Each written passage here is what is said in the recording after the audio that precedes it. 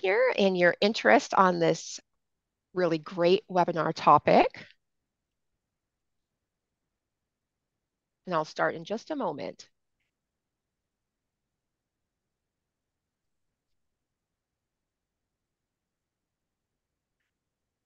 Okay, I'm going to start the recording and we'll get going.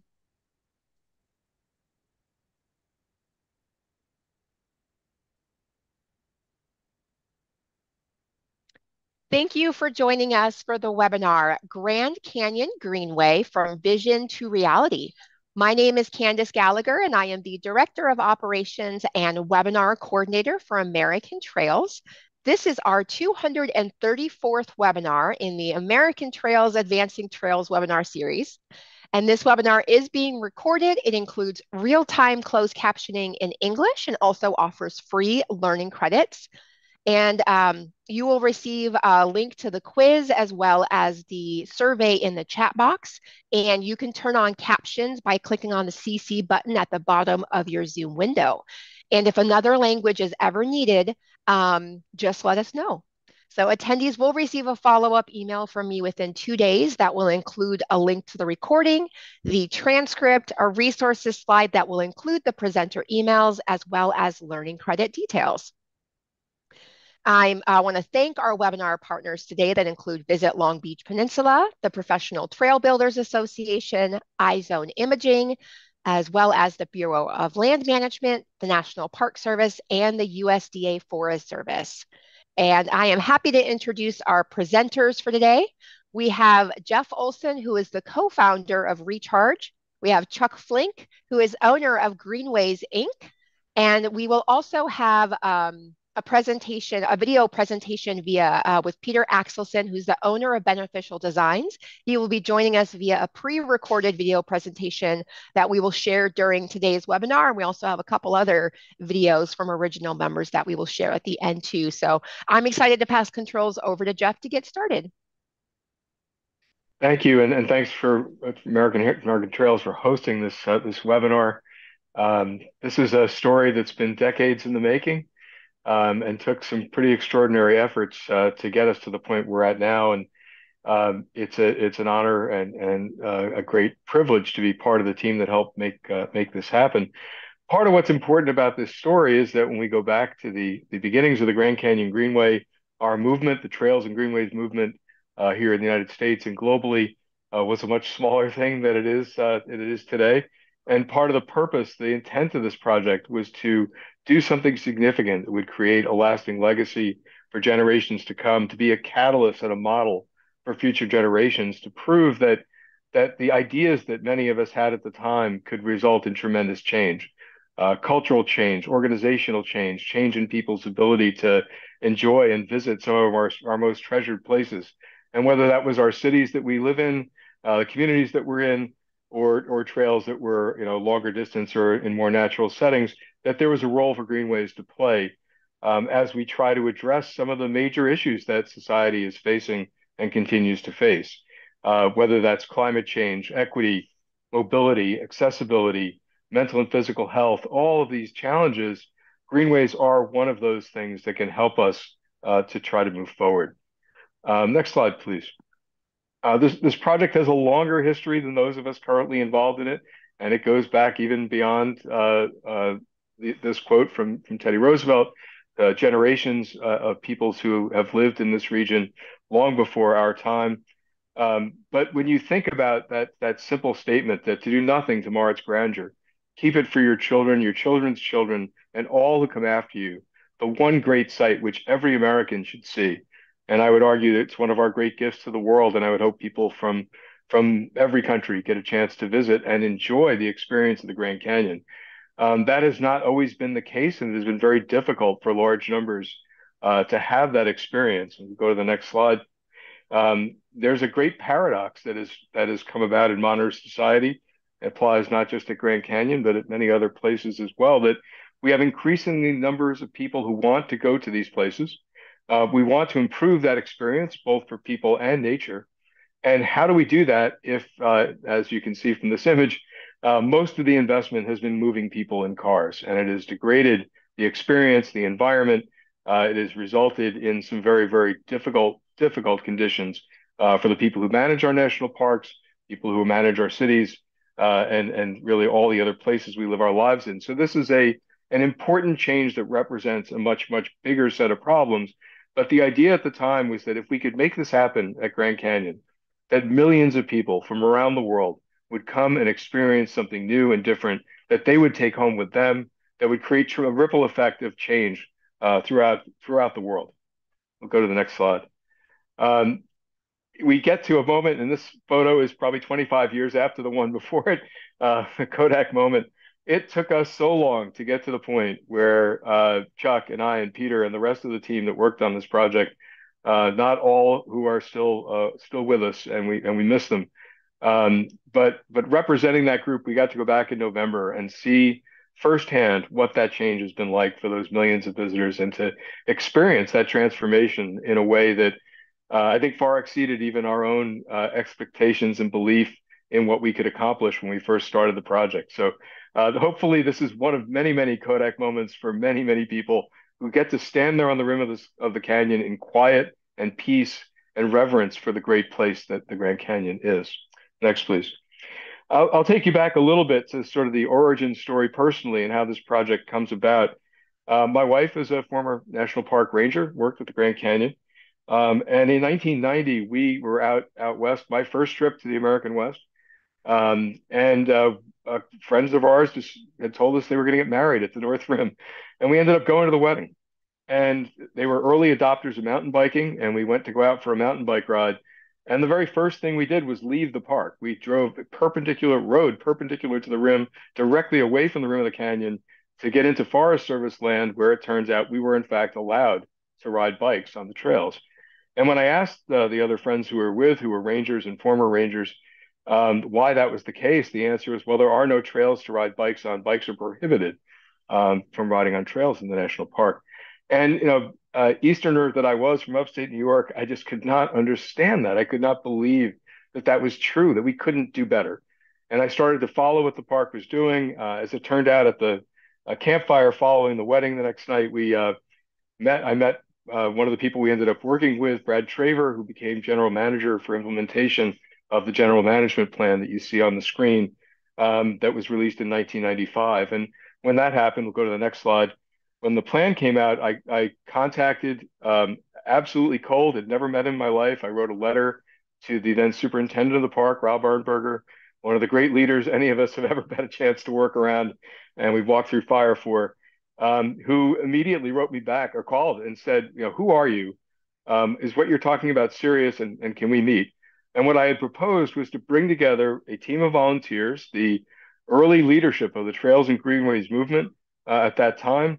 I contacted some of these people and started to say, let's put a team together and do this project as a gift for this country. And our target was to do the project by the year 2000. We'll talk about that in just a moment. So next slide, please. Things go very quickly. We do, in fact, meet. The park agrees to accept our offer. And we start assembling a team that is, I can't say enough about these people and the effort that we put together. Probably, other than maybe some teams in sports, but teams I've been involved in, definitely the greatest. Many of whom went on to be some of the top leaders in our field, and in many different directions. This project became a catalyst for us as individuals, as well as for our movement. We first met at the Pro Bike Pro Walk conference in Portland, Maine, and quickly proceeded to start setting up the team that would lead the project. Next, please.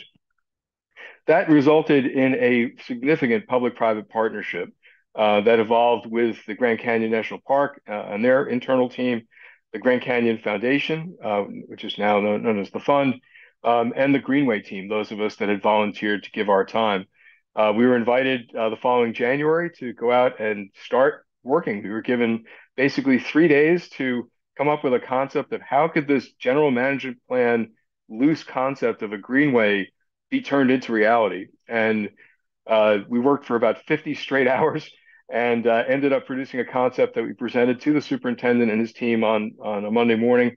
And immediately, the superintendent said, "This is the greatest gift I've seen given to the national park. I was born here and raised here," and he was superintendent at that point in his life.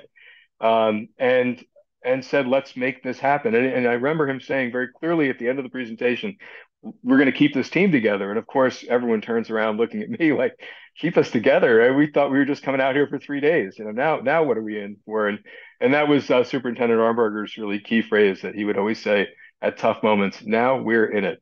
And I think that sums it up really well. So we keep going. Next slide, please. And we start trying to sort of solve the impossible. How do we get through this maze of incredibly difficult technical challenges, cultural challenges in getting agencies and supporters to believe in the project? Funding certainly was a major issue at that time. We had nowhere near the level of resources that now exist to make these kinds of things happen. How do we engage philanthropy? How do we make sure that everything's built sustainably, that it's fully accessible? And as I said, the great thing was that we had a team of people that were at the forefront of solving exactly every one of these difficult problems, all came together, all worked together, and really made this project happen. So we'll go to the next couple of slides. We'll talk a little bit about some of the details. And as we get into the presentation today, you'll hear more from Chuck and from Peter about the real nuts and bolts of how that design happened. I'm going to kind of give some broad overview today, but the basic the the vision that we were trying to create was to try to utilize the resources that were available to try as much as possible to connect people and nature in a way that didn't exist at that time. Most of the overlooks on the South Rim were connected by road and parking lot, and people drove very short distances, a quarter mile, a half a mile, to dozens of overlooks, and were trampling the landscape on the rim. On the North Rim, there really was no way to walk from where the lodge is to get away from the rim to the other trails that are there. And there was a trailhead just a mile or so away. You couldn't get from the rim to the campground without walking on the road or on sort of trails that were made informally. They weren't necessarily designed for that use, and had been eroded quite a bit.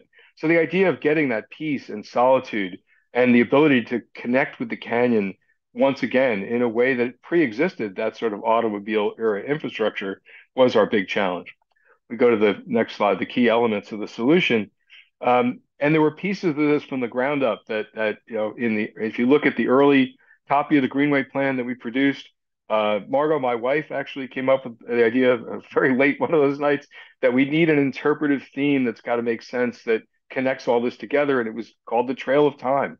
And if you go to the rim now, you can see that geologic history explained along the rim of the canyon with markers that teach you and explain how that geology has evolved. And we needed to make sure that people who came there without the equipment they might need, whether that's bicycles or strollers or wheelchairs, would have access to that the ability to have that be completely accessible, that if you're using a National Park Service bus, or if you were walking or on a bike or a scooter or a wheelchair, that you would be able to now have access along the rim. And that one of the key pieces of that was that up until then, the vast majority of the trails were oriented down into the canyon.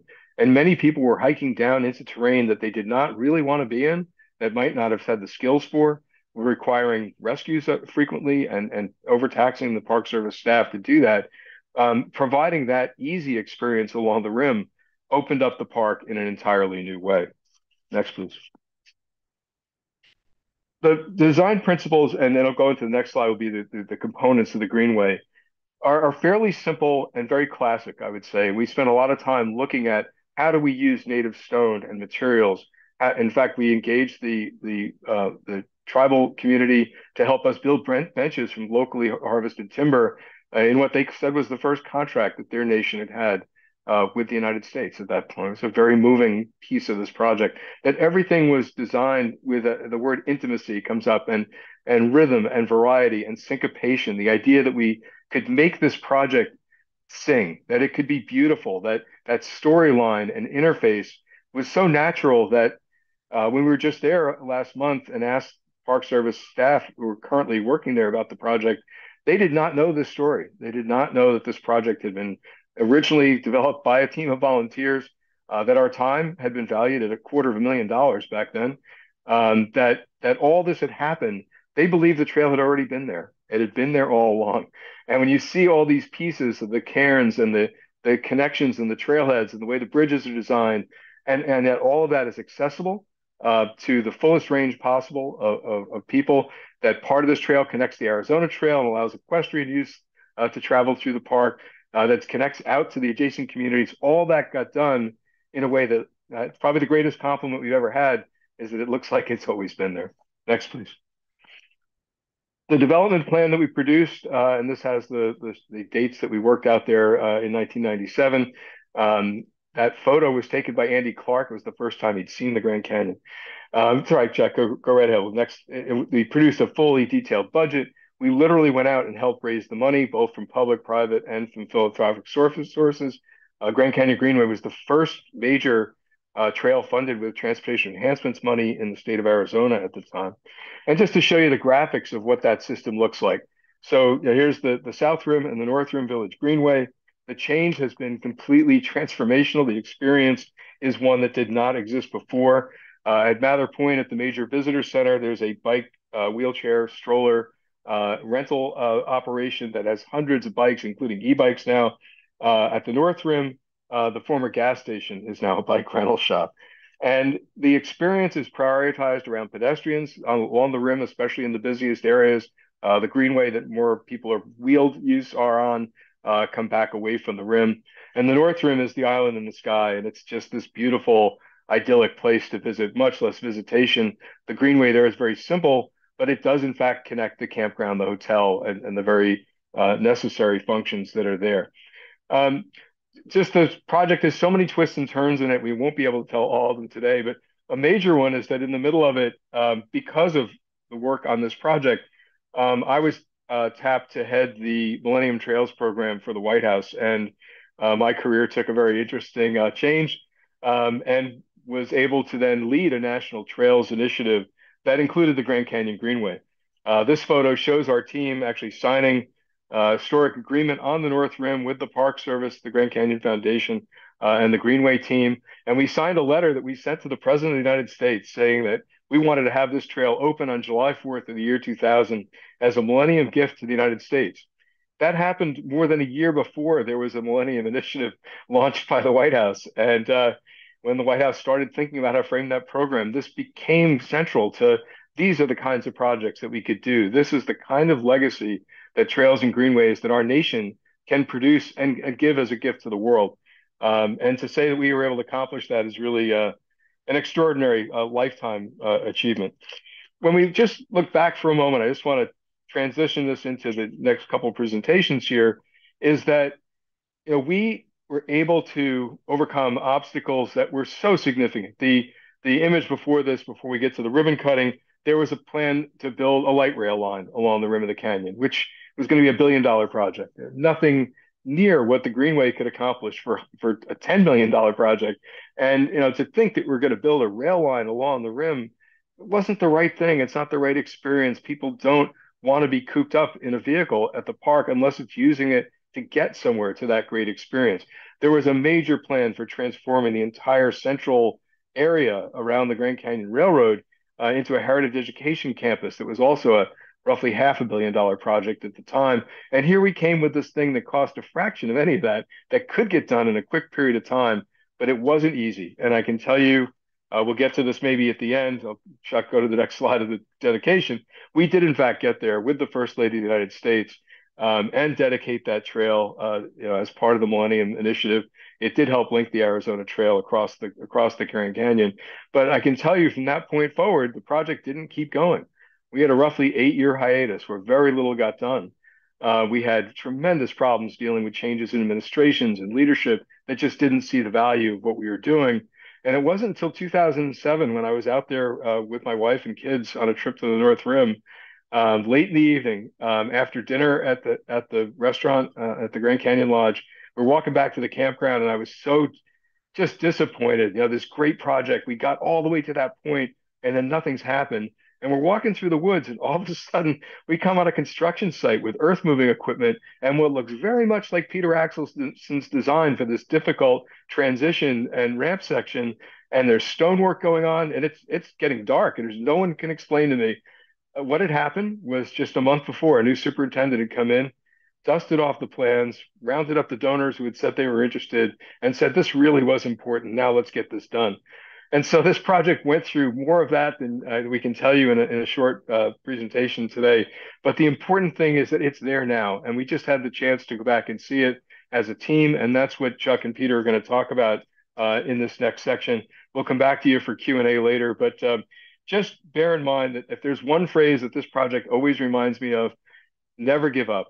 It's not over until it is done. It's never going to be easy. If it was easy, somebody else would have done it.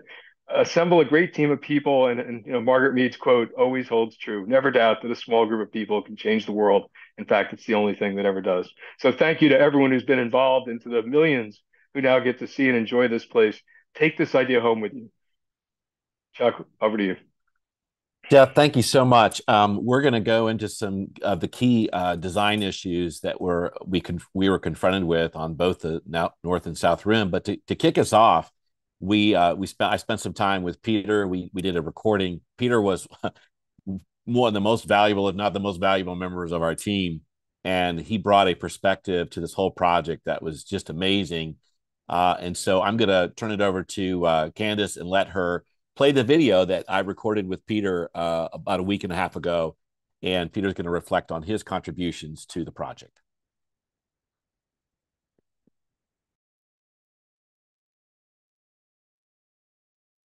Okay, Peter, take it away. Hi, I'm Peter Axelson with Beneficial Designs, and I'm going to talk about the Grand Canyon Greenway project and how the accessibility issues were just considered and brought into play when we did this. And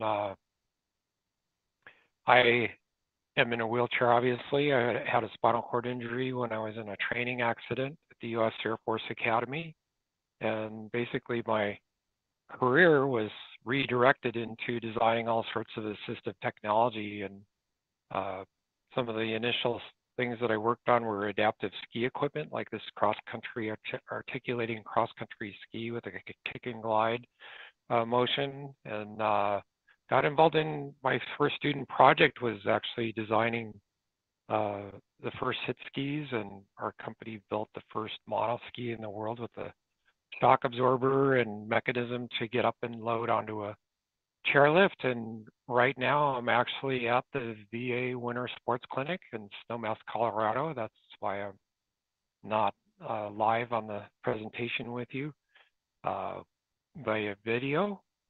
Here I'm loading onto a chairlift, and this is one of the issues that's going on here. And tomorrow we have Forest Service engineers showing up to look at the access issues with getting on and off of chairlifts. We're trying to make sure that they continue to stay accessible. But when I'm not out in the snow, in the summer months, I'm out in my hiking chair often. In this case, this is up on Mount Washburn in Yellowstone National Park. And there was a meeting that took place down in Jackson, Wyoming, where the discussions were taking place as to how were we going to, now that the ADA had just been passed, this was right after 1990, discussing with the Park Service and the Forest Service and lots of other interested parties how we were going to make trails accessible. And they didn't believe that we should be paving the wilderness everywhere, that we wanted trails of all different types and surfacing. And so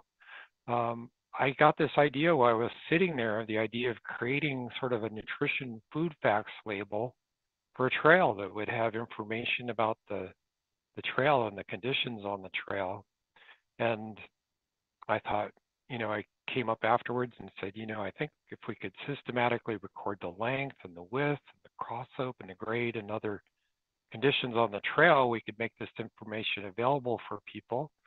And this should be done with, typical front country recreation trails, which are often not very accessible for someone in a wheelchair, and even for a parent with a stroller, it can be quite difficult negotiating trails like that. And shared use paths certainly would have an expectation of a higher level of access. They're usually, 5 to 10 feet wide, and very often as a wheelchair user, that type of trail can be negotiated, and possibly on a hand cycle or a bike as well, if those are allowed in that area. So I developed this trail assessment process. We called it the Universal Trail Assessment Process. We used real simple tools such as a rollo wheel, a smart level, chronometer, compass, and we would systematically train people to go down the trail and make these measurements as you went along and record them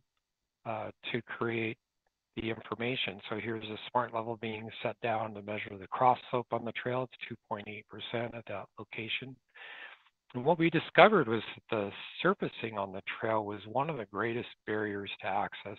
It's a surface that was soft in any way. It made it extremely difficult for people with different types of mobility impairments to negotiate the trail, particularly for wheelchair users. And we're like, well, how do we characterize that? And we thought, well, if you can't leave a mark on the trail, if you can see if it's paved, obviously concrete or asphalt. But if it's hard and you can't see a mark, we'll call that hard. And if you can see a footprint from the boot, it's firm, and then the soft if you sink in, and very soft. So we developed an objective device, the rotational penetrometer, with a precision spring in it and a caliper to measure the indentation of the indenter into the surface to get a firmness reading, and then rotating that indenter back and forth, twisting it into the surface would allow us to determine what the stability of that surface was. And so we now have an objective way to measure everything about the trail. So we developed signage with our graphic artists and artists from Montana State near Yellowstone and the Gallatin Forest, where we were doing all our pilot work. We came up with ways of calculating the typical grade, the maximum grade, and intermediate grades. And same thing for cross slope. We'd get a typical cross slope, intermediate cross slope, and maximum cross slope. And tread width, we were looking for the minimum tread width that would exist on the trail, as well as surface conditions and surface type, and the firmness and stability, which we could measure in fractions of an inch. You can see the minimum there on this particular trail is 0.4 inches. Stability minimum is 0.73 inches. So that's, that's getting more toward the soft side, at moderately stable. And then we would note obstructions on the trail. This one's got multiple rocks that are 18 inches in the trail. So I was asked at that time by Jeff to be part of this Grand Canyon team that was going to gather to try to see what we could do about accessibility of trails and to create a trail system at the Grand Canyon. I was pretty nervous about the whole concept because in my mind, this is what I pictured was trails that were going to be like things that you saw mountain goats on, not people, or it certainly wasn't something that I could picture that I would begin to be able to negotiate in my wheelchair. So I was pretty nervous about, what kind of experience is going to be available for me there at the Grand Canyon. So when I got there, in my everyday chair at first, had to get some ropes out and attach them on the chair to get a pull.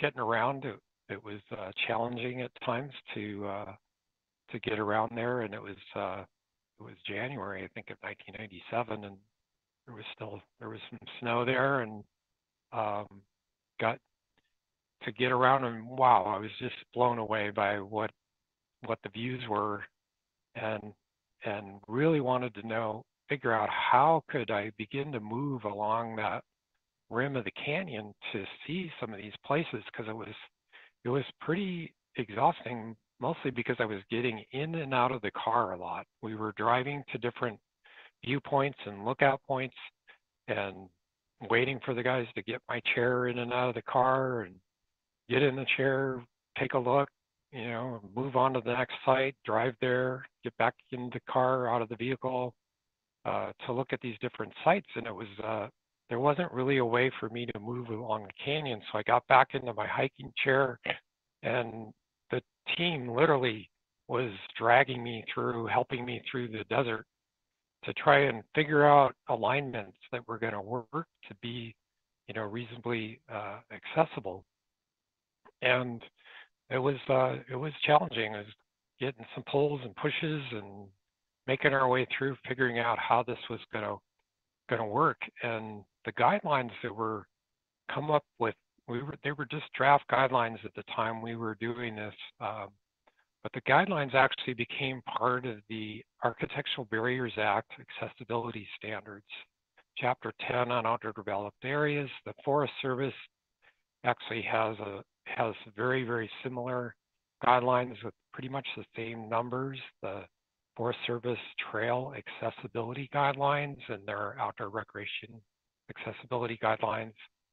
And these guidelines, which you can access on the internet for these 3 sets of guidelines, all represent the best trail guidelines you can use and that are available at the present time.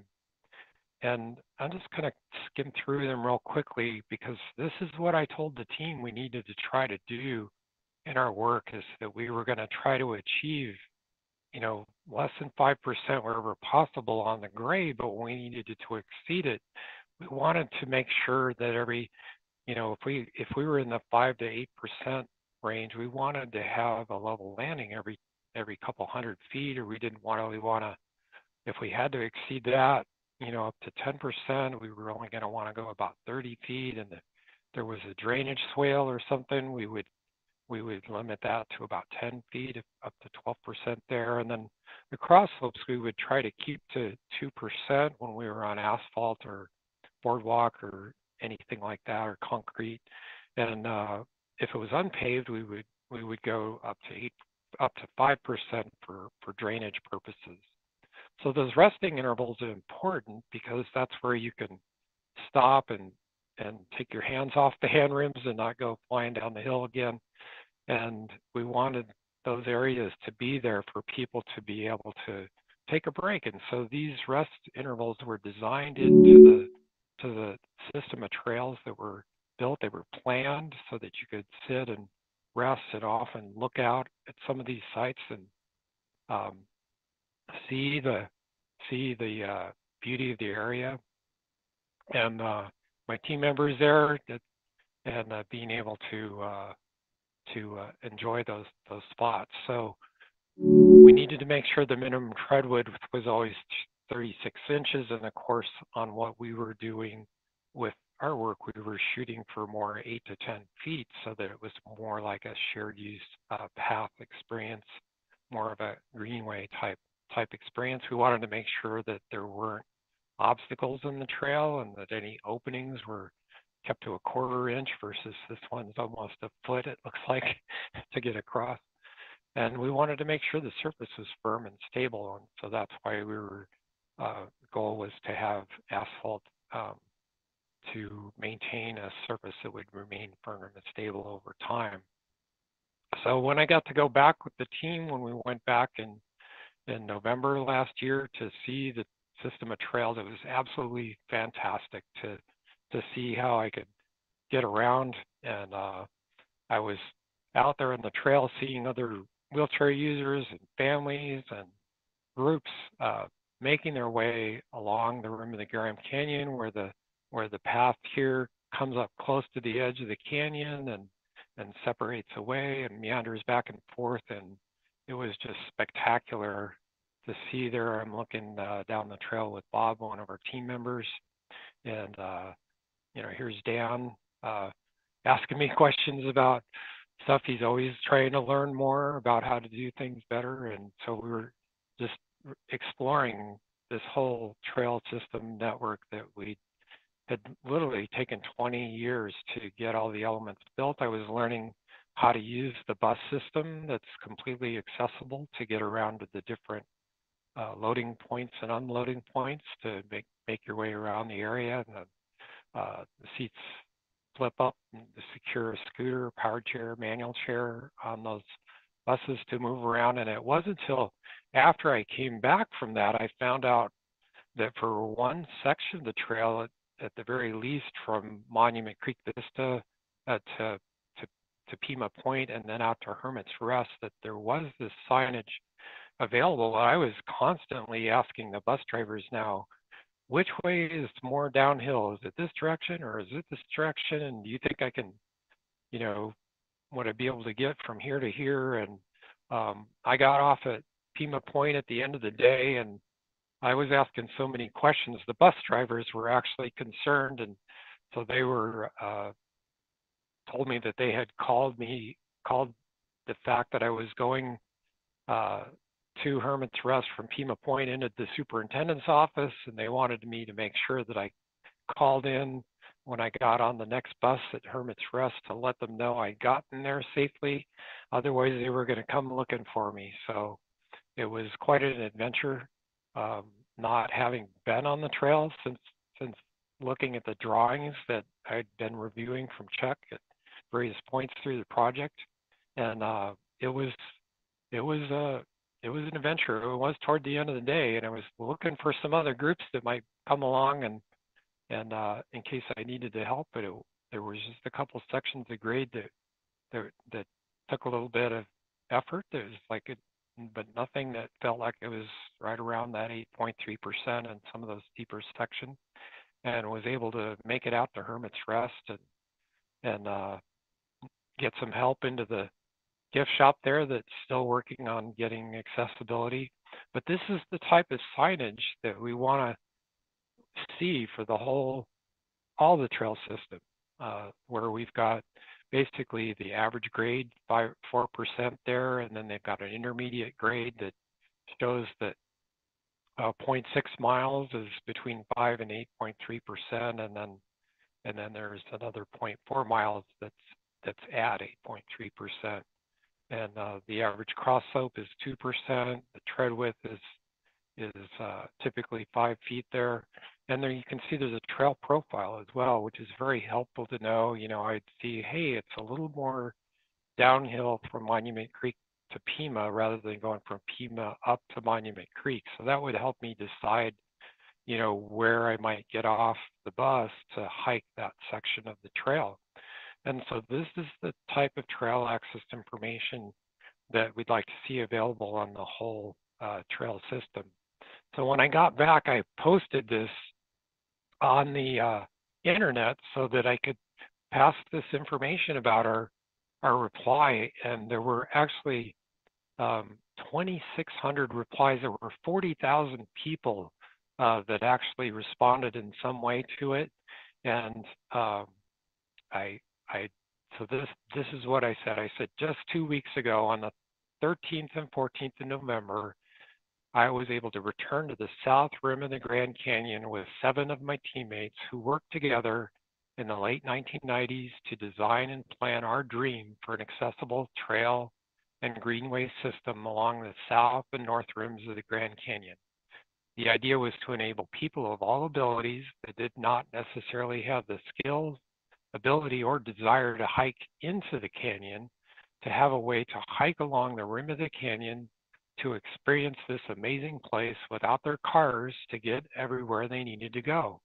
The staff at the canyon was mostly thought that this was a great idea as well, and most of our team members had never seen these trails completed until we returned together.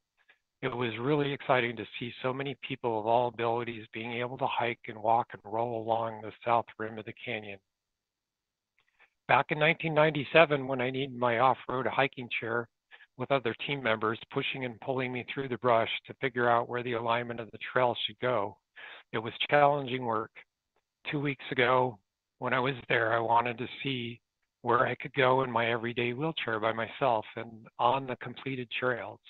Most of the paved sections of the trails and greenways are less than 5% slope, and there are steeper sections where there are level landings at intervals that are now specified in the ABA Architectural Barriers Act accessibility guidelines.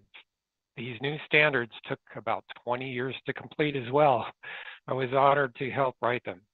Rolling along miles of accessible trail along the south rim of the Grand Canyon, meeting so many wonderful people from all over the world was a blessing to me.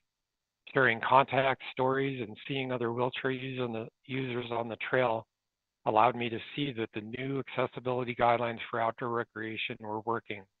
People now seem to be planning their vacations to come to the South Rim now that everyone can experience the joy of moving through time together along the rim of this amazing canyon. So you can if you want to see any of these other 2,600 replies, if you just go to the Grand Canyon Hiker group on Facebook, you can access some of this information.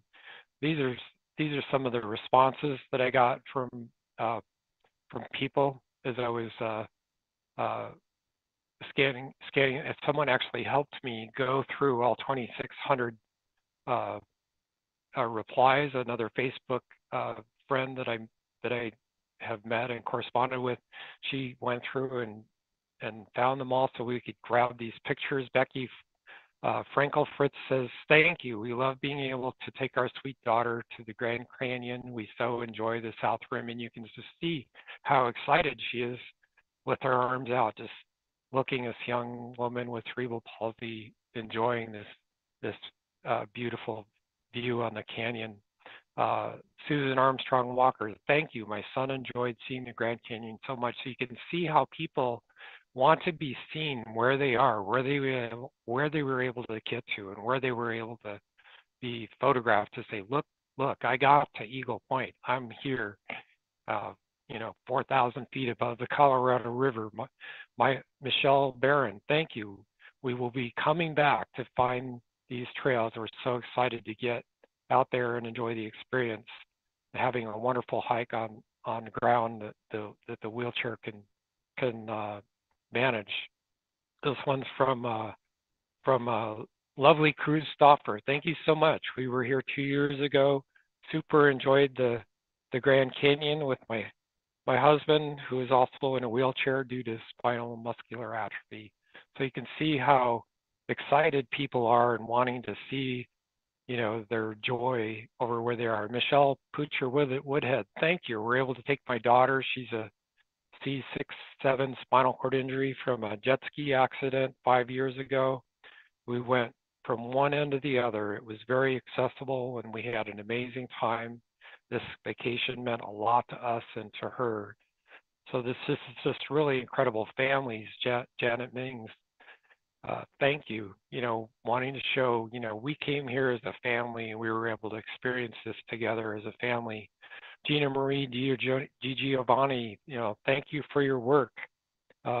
Visiting the Grand Canyon from Wisconsin was a bucket list dream for my dad, and those paved trails made a 3-generation trip possible, accessible and enjoyable with his spinal stenosis." So people are just really thrilled. I got this other picture, no comments there, but this guy actually designed some specific technology with 3 helpers that took her down into the canyon. So all sorts of things are possible. And just recently, back in August, Todd Ackerman, our trail assessment trainer, came out to the Grand Canyon and trained staff at the Grand Canyon how to use this equipment. This is our high efficiency trail assessment process equipment. There's a sensor box that's measuring grade and cross slope, a GPS, an encoder for the distance, and software that allows the collection of the grade and the cross slope and the tread width and distance and the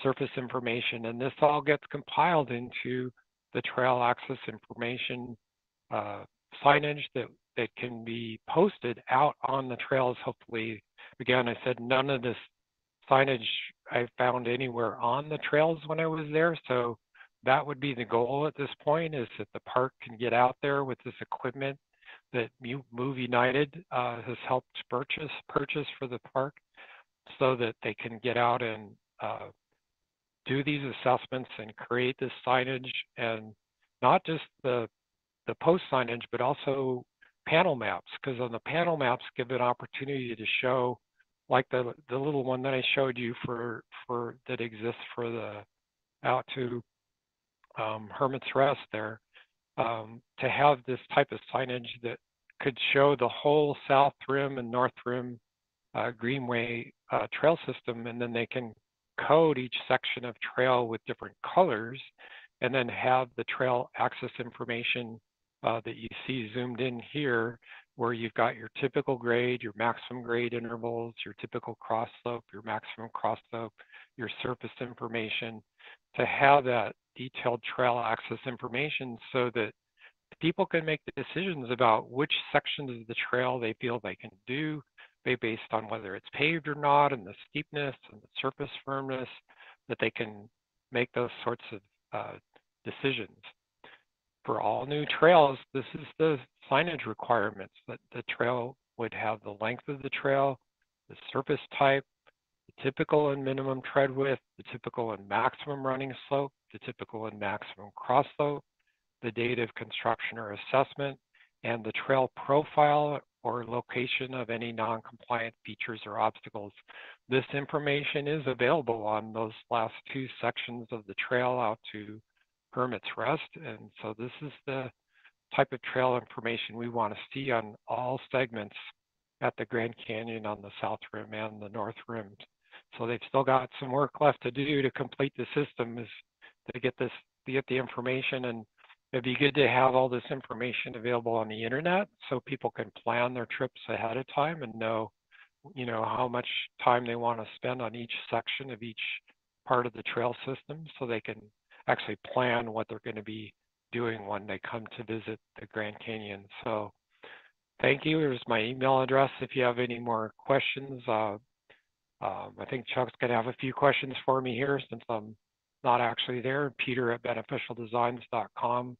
It's been a pleasure to talk to you all today, and greetings from Snowmass, Colorado.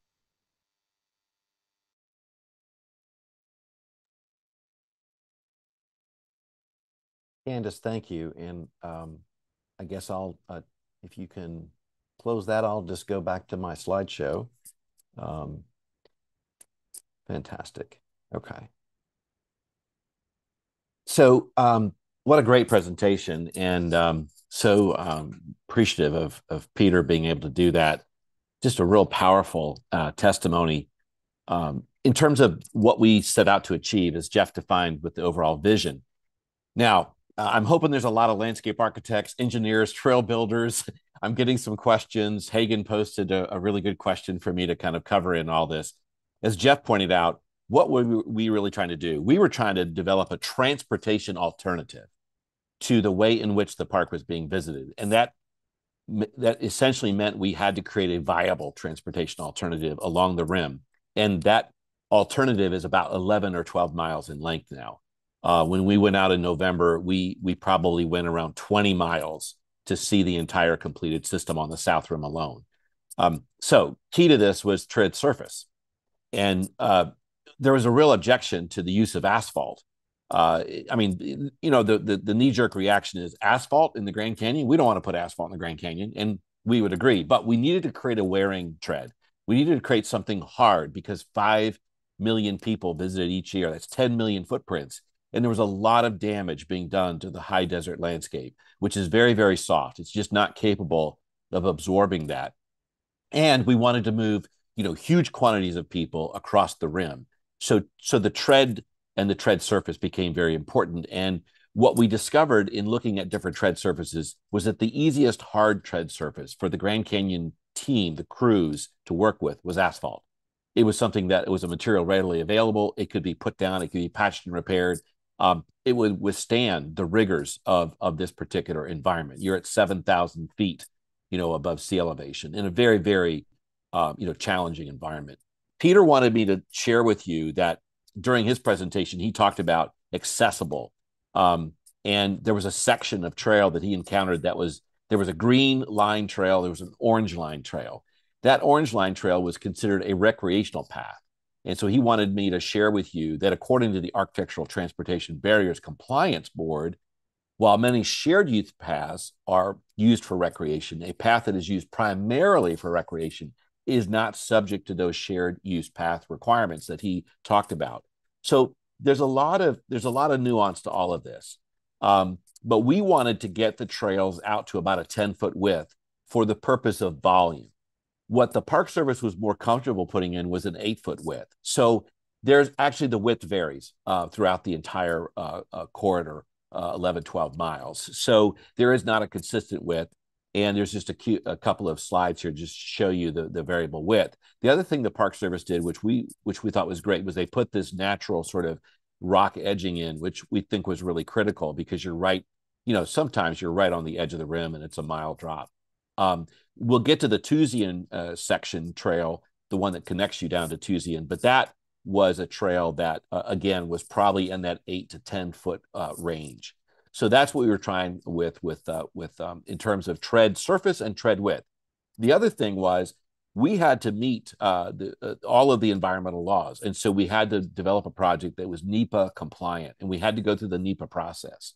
So that was part of the delay. Jeff talked about, we worked there for 10 years. We worked from 1997 to 2007 on a series of contracts, and all of them went through the NEPA process. So there was a lot of environmental issues that we had to answer for.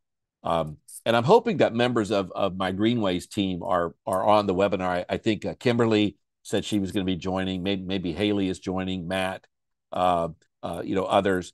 But it was a real big team effort. There were a lot of us that were involved. The Park Service was involved. It was really a great partnership, and there was a lot to address.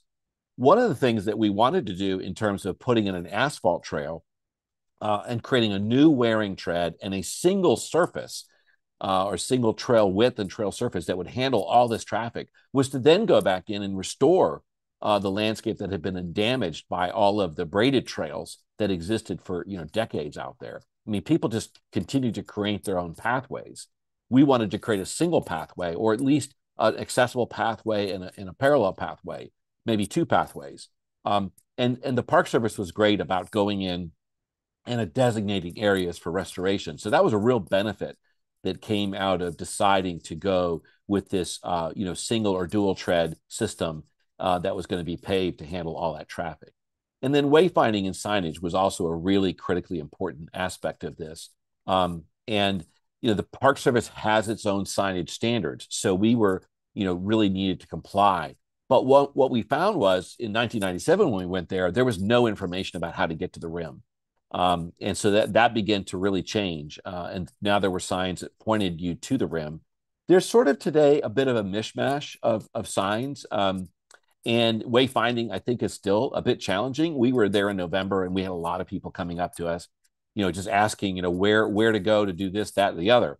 And they were right in the middle of the park. So, the problem with signage, we can get to a point of clutter. And so there's a real balance between, doing wayfinding signage and keeping it simple and effective, but also getting too much out there. Jeff mentioned, I'm glad he did, the Trail of Time. That was a concept that we launched as a result of the team's work. And now you can go out there and really experience the Trail of Time. It's one of the really great aspects of walking along the rim. And the idea here is to bring the different strata of rock right up to the trail, so you can understand how old some of this rock is, where it might have originated, and how it constitutes, the Grand Canyon experience. So the final thing I'll just cover is that there were a lot of different phases of construction. Jeff mentioned the time frame that it took. We did 6 total phases of work.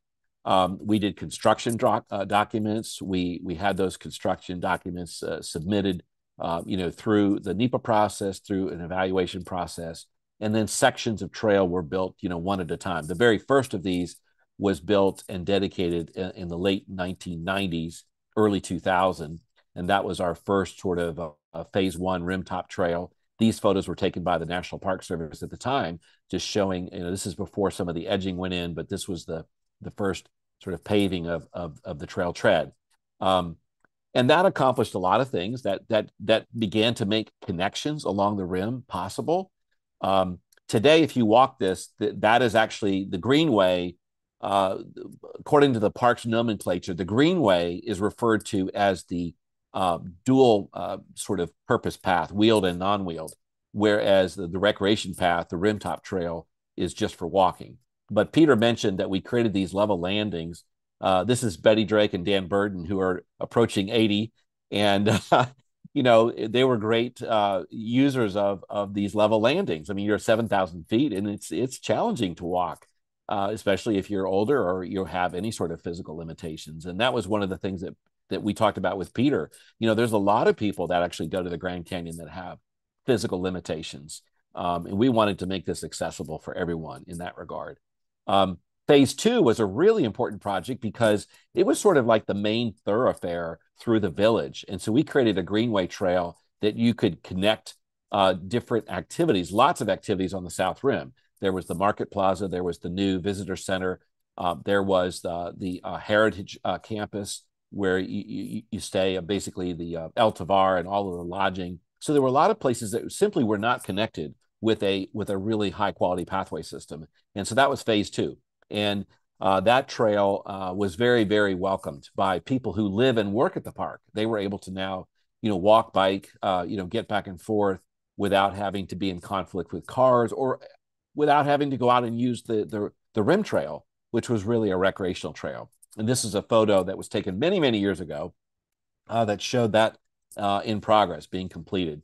And so that was an early phase. Jeff gives so much credit to Jeff and Margot because Jeff said, why can't you bike at the Grand Canyon, and you couldn't. I mean, it was against the rules to do so. And, it's so funny when I look back because we were all scheming. We wanted to be the concessionaires. We wanted to put a bid in to run the bicycle concessionaire. But fortunately, Bright Angel Bicycles is open and very, very successful. And now you can go and rent a bike and really bike the whole thing, which is what we did when we went in November. We never used a car to get around. We were able to park the cars that we were using and just get bikes, and we were able to really cycle through the whole thing. It's a great system for bicycling, and it both is along the rim and off the rim. And here's a nice shot of Dan Burden and myself basically riding and enjoying the bicycle access that was there. Phase three was the project that Jeff talked about. We wanted to, it was in the general management plan to connect Tusayan into the core of the park. And that actually was kind of tricky because it crossed both Forest Service land and National Park Service land. But eventually what happened was after we sort of got it kicked off, the thinking was, well, this will be a natural surface trail. And that came out of our NEPA process. So the NEPA process was we were pretty much following the original two-track is what it was called, which was the original road system into the national park. And it might have been where Teddy Roosevelt, rode on horseback. It might have been where some of the original Model A's or Model T's, trekked. And so the original idea was, well, we'll keep that natural. But I think the Park Service and Forest Service realized, that to keep the accessibility, that we all had in mind, it probably really should be paved. And so they did a joint project connecting the park all the way into Tusayan. And here is, Jeff and Bob and myself biking on this back in November. And here we are with Dan Burden at the Tusayan Greenway Trailhead right there in the village of Tusayan. And that was a major milestone to see that, project completed. So that was phase three. Jeff mentioned phase four at the North Rim. We kicked this thing off. It's called the Old Bridle Trail, and it bounced back and forth. There was a lot of terrain that we had to figure out how to navigate. You can see some of the switchbacks that were originally proposed in our initial draft drawings. And we wanted to make the North Rim accessible to the North Kaibab Trailhead, which is very, very popular. And here we are, at the start, taking all of our measurements. I mentioned to Peter, we were talking about, Peter was in the process of sort of creating this nutritional food label, writing the Access Board standards. He was sort of feeding us stuff that was in draft form, and we were putting it right into use. So we were taking the recommendations that eventually became part of the accessibility manual, and we began implementing those as best we could without any sort of codification that occurred, many years later. But this was that turnpike, that ramp that Jeff had referred to that he kind of stumbled along. This is Jeff's photo there from 2007, showing this accessible path. And this was essentially a recommendation that came from our team, and the Park Service just went out there and implemented it. And that was what was so great about our partnership. These were all sort of kind of somewhat experimental, had not been really codified. There was no precedent landscape out there. And so we were, sort of plowing new ground, if you will, and trying to figure out how to create a more accessible, wilderness landscape that respected the environment, but also, created more level places for people to bike and walk and address the needs of all people in terms of accessibility. The final two phases, were sort of connection points These were little tough areas that had to be troubleshot and over. The trail, the rimtop trail ended at this series of overlooks, and we wanted to get from those overlooks around the corner and out to the South Kaibab trailhead, which you could do today.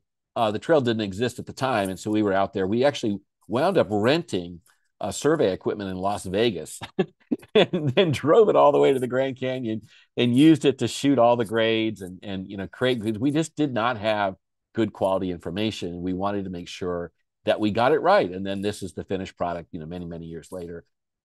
So that was great. And then the final phase, it was the most challenging. And this was getting all the way out to Hermit's Rest.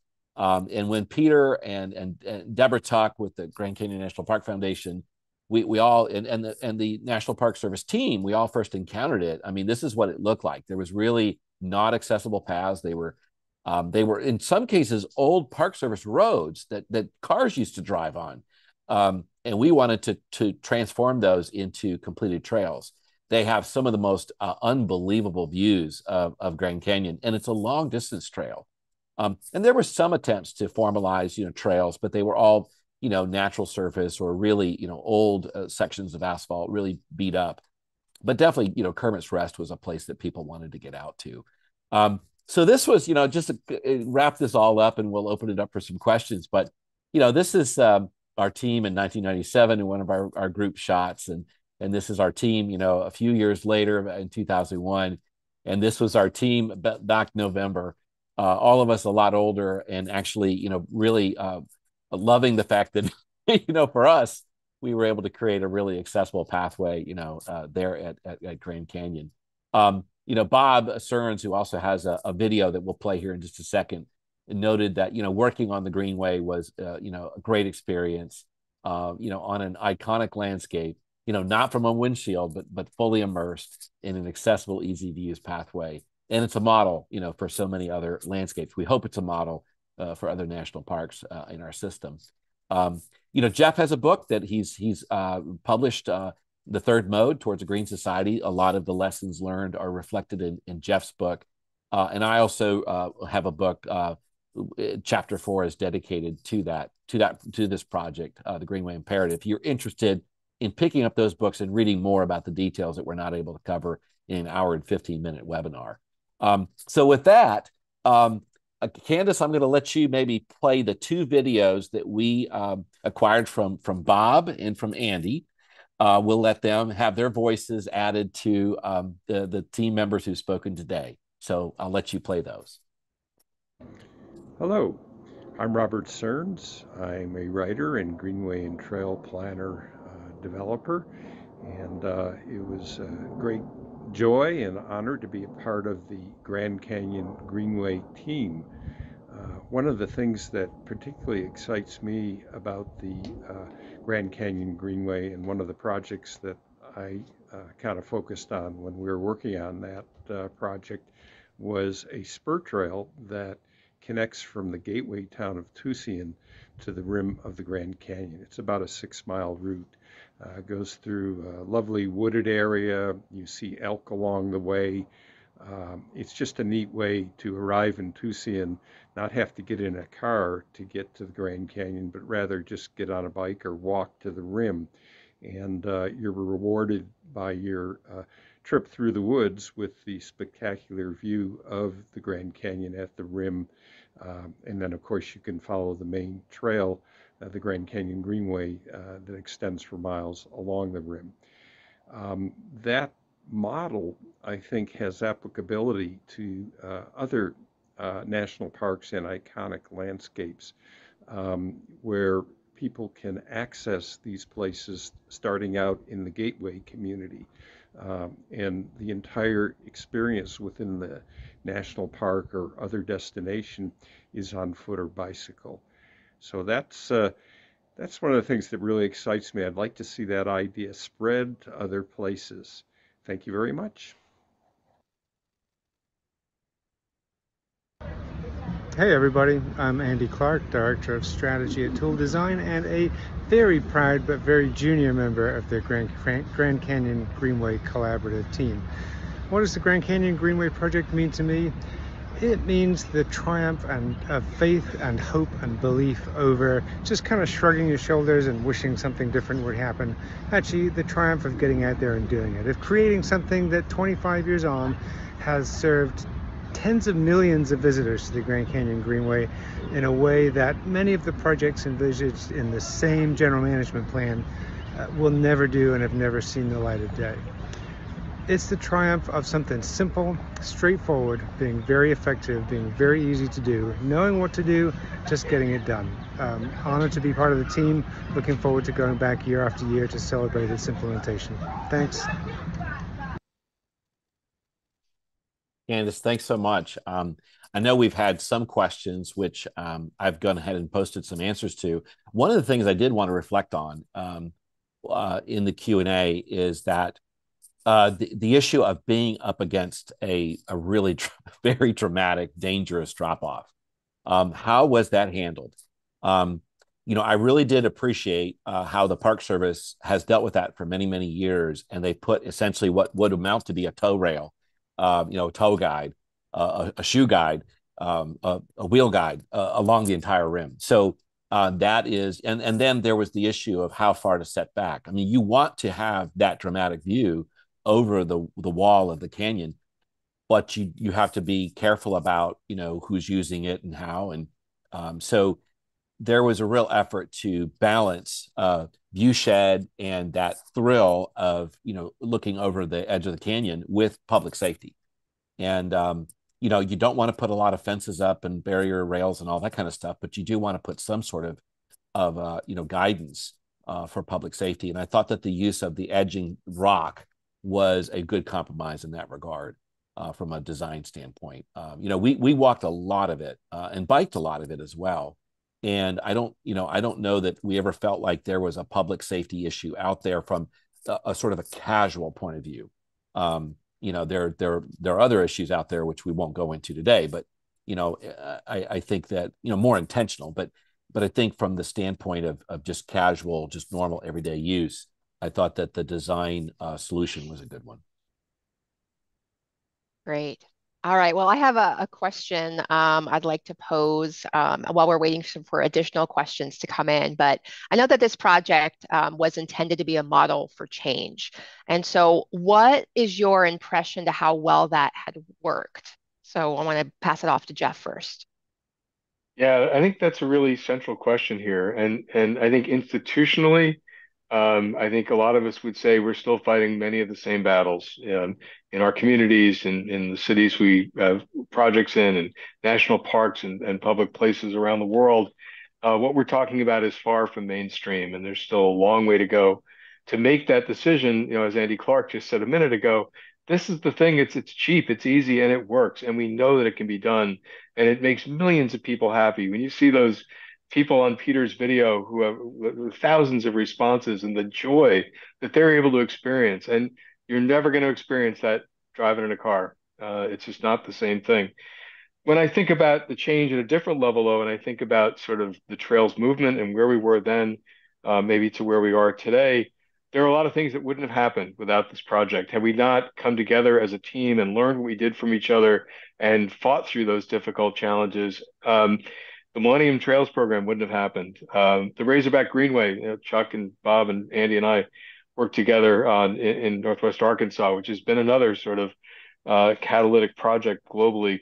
The Empire State Trail, which we've just finished here in my home state of New York, and so many other things. I think each of us as part of that team went on to create tremendous change that's had a huge ripple effect. But what I would like to see, and this is a challenge to everyone here, is back to that never give up mentality, that the trails movement is built on a spirit of volunteerism.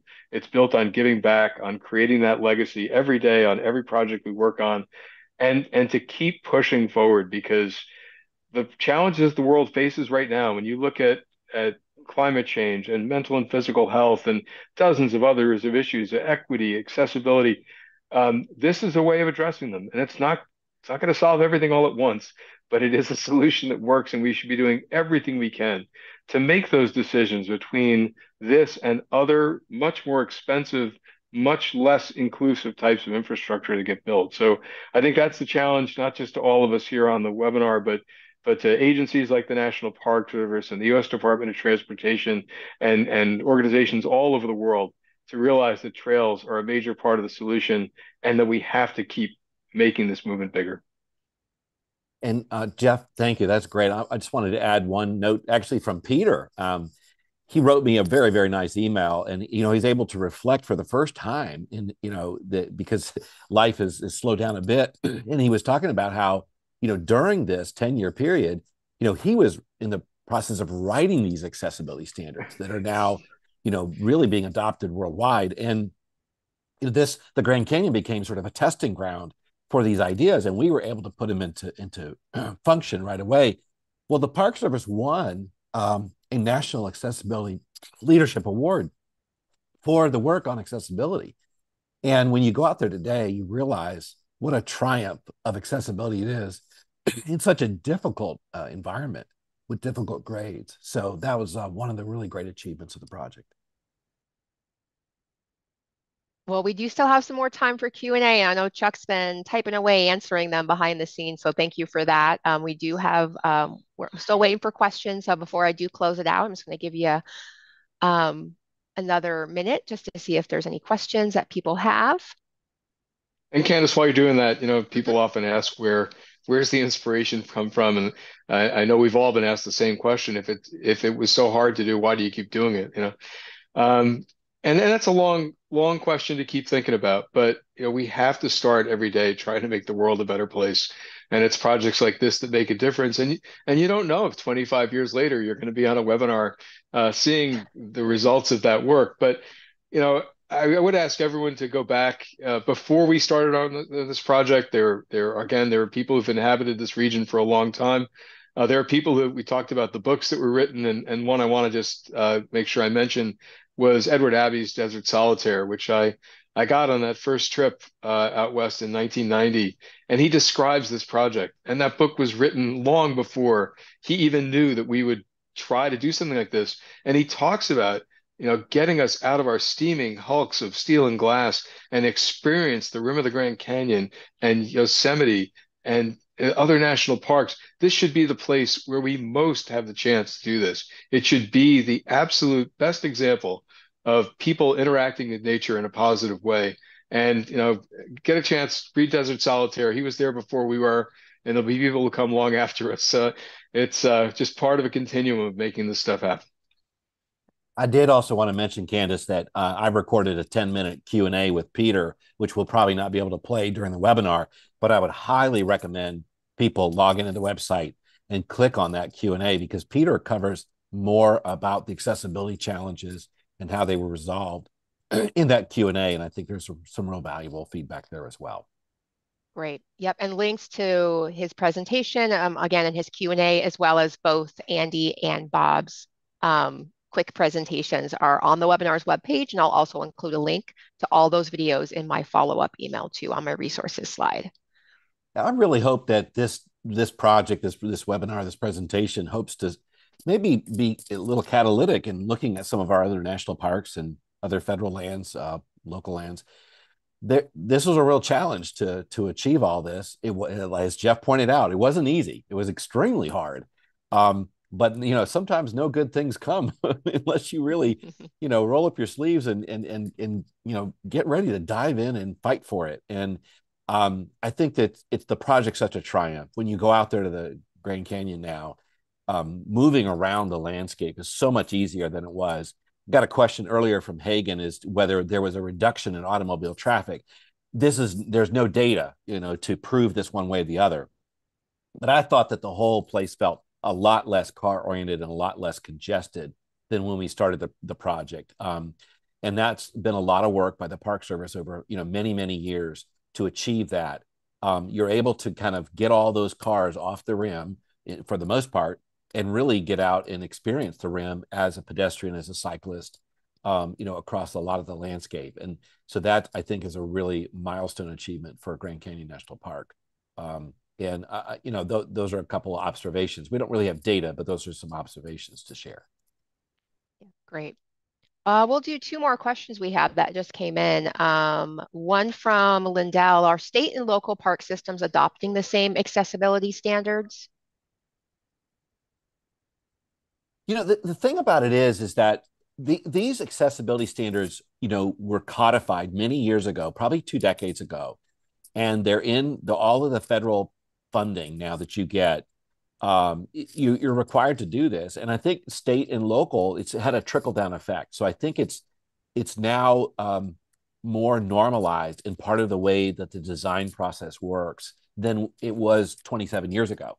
So it may not be as clearly stated, but and there's also been federal action. There's been Department of Justice action against communities or that haven't done a really good job of accessibility. So I think everybody's more aware of the fact that accessibility is a really big issue, and that there are a set of guidelines that can be accessed and used for how to make accessibility, more achievable. And that's across open landscapes, that's across, buildings, a variety of different landscapes. So I do think that while it may not be as clearly expressed, codified, I do think that you're seeing a lot more happening today.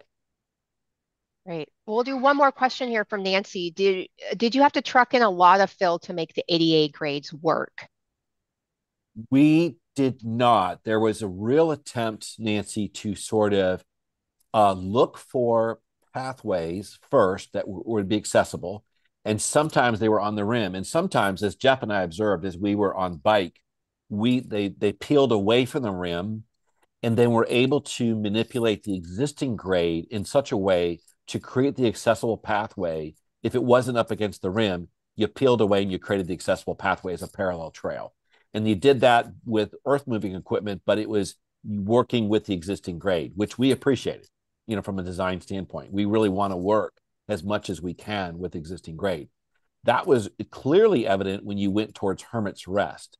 And that was one area that Peter, when he got back, he learned more about it post visit than when he was there. And that's where we could use a little bit more signage. But they went into those existing grades and really worked with the landform to create the accessible pathway. So, just to note that it's possible to do that. Great. Let me just add to All right. that. I want to close with an experience that I think maybe will sum this whole thing up somehow. I was with Bob Stearns, and we were out walking an existing power line, heading out towards the Desert View Tower, trying to scout the trail in that area. And it was pretty rough going. We had a long day. We're out, basically bushwhacking. And we came to a spot where we could sit over the rim, stop and get some water. And we looked down, probably a mile into the canyon. We could see two birds from that altitude. They were thousands of feet below us. And I said, I think if we can see them from here, there's a chance those might be condors. And for the first time, either of us got to see California condors in the wild. Numbers 87 and 92, I will never forget it. They flew right to us. We could read their wing tags close enough that we felt like we could touch them, and they circled us repeatedly for an extended period of time.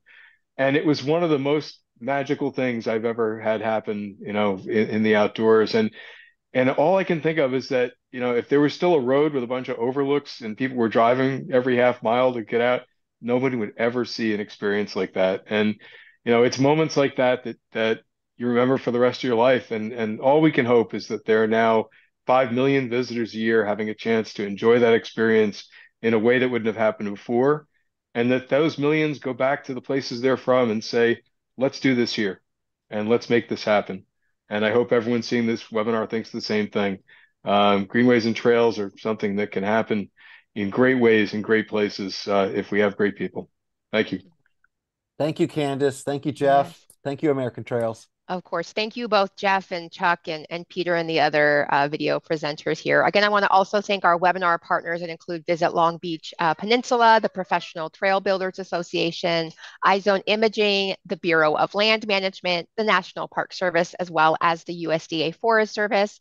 And this slide that you see here, I will be updating it to include all the videos, as well as links to both Chuck and Jeff's books that they had mentioned, or that Chuck had mentioned at the very end of the webinar. So I'll share share that in my follow-up email again that I will send within 2 days following this webinar.